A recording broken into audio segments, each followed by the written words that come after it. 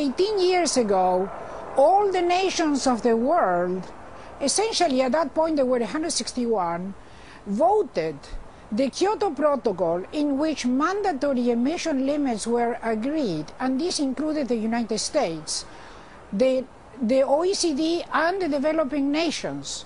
So this is not the first time this happens. I agree with Monica on the desirability of the target, but the IPCC now says, and Monica may not know that it doesn't suffice now to reduce emissions.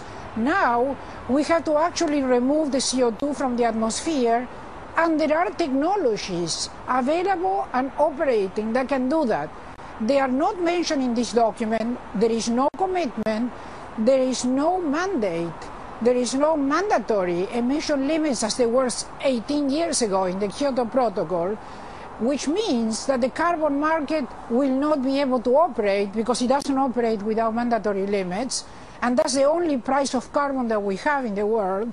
Furthermore, for carbon removals, we have just mentioned that I was helpful with my delegation to put in there, but there are no provisions. There is no mandatory agreement on money. There is no mandatory agreement, more importantly, on emission limits.